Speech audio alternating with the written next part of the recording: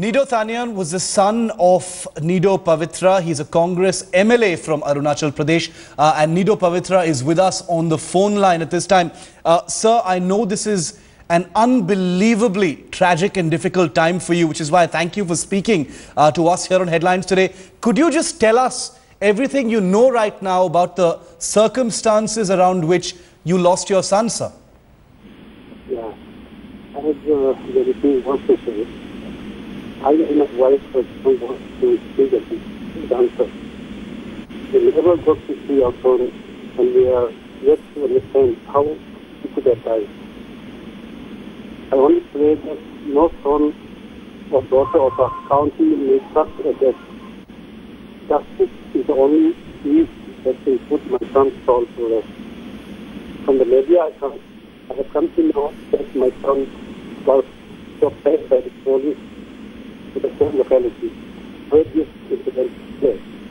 Maybe if there was even some testing and taken to the hospital by the police, he would be alive today.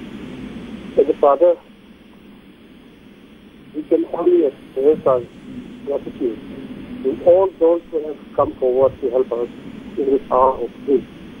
I also thank all my colleagues, students, and hospitals who are making efforts to send my son's body to be laid to rest in Anna.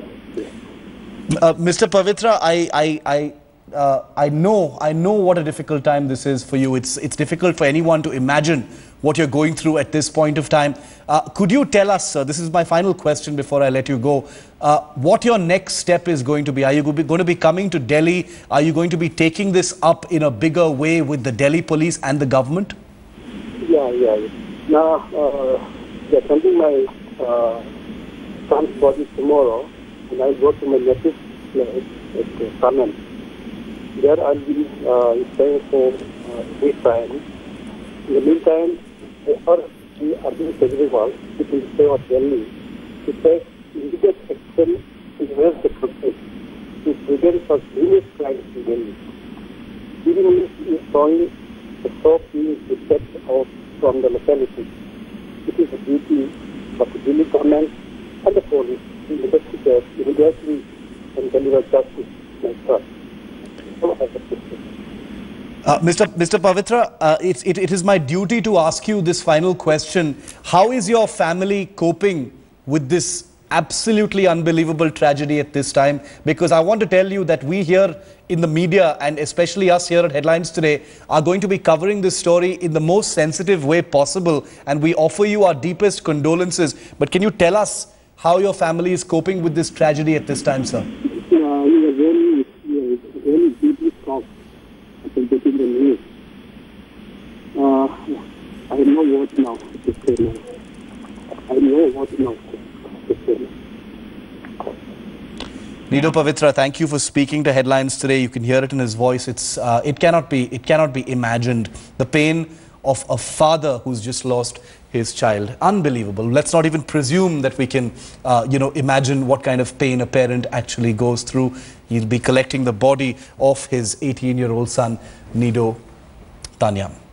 Well, he was lynched by a mob in a central market in Delhi. The details of that entire fracas are still only coming out now. But I want to go across now to Headlines Today's Atir Khan, who's been tracking this story and getting us the perspective from the police as well. Atir, who all have the police questioned so far?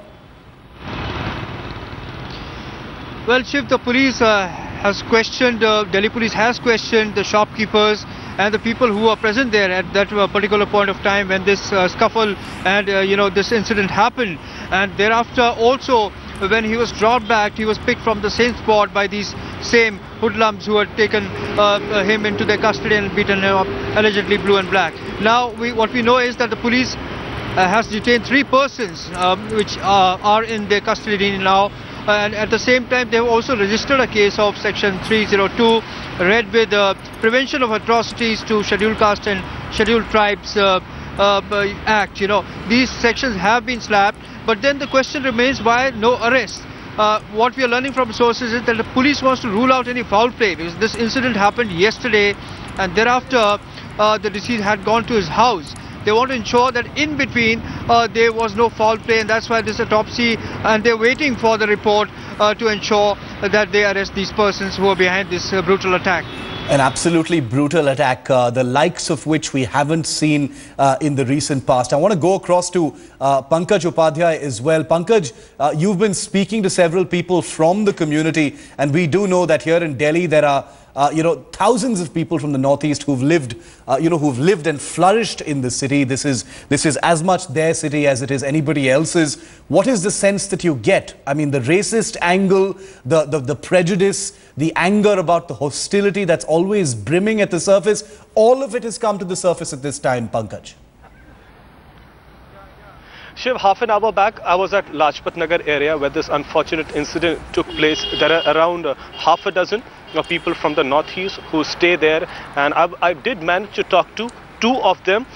They did not want to come on camera. They were scared. And one of the lady, interestingly, who's in the police force, says that she has been in Delhi for the past 4 years and she has not seen a day when comments have not been passed on her when she moves from the locality. And mind you, this is a posh area in Lajpat Nagar area.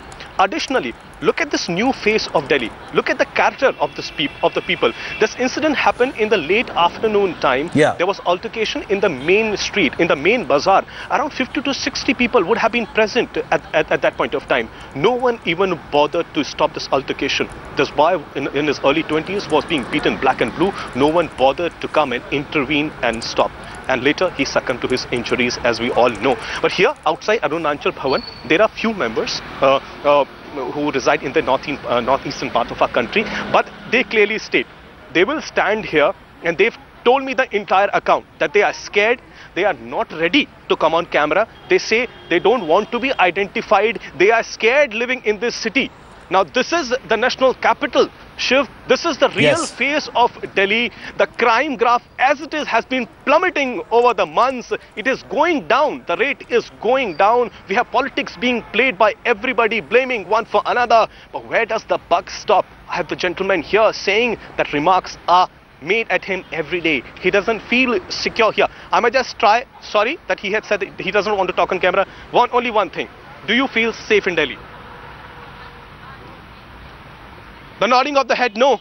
He doesn't want to talk further as well. I will not disturb these ladies. They clearly maintain they don't want to come on camera. But then the bigger picture, Shiv, these people are not safe. What is the police doing? As I said, where is the crime graph going in this city, Lajpat Nagar, and that colony, part 1, one of the most posh area of Lajpat Nagar. Incident takes place. No one bothers to come. So, really big questions to be answered by the Delhi police here. Big questions by the Delhi police, by the people of Delhi and the shopkeepers. There are questions in this story for literally everybody concerned. Thanks very much, Pankaj, for getting us that update.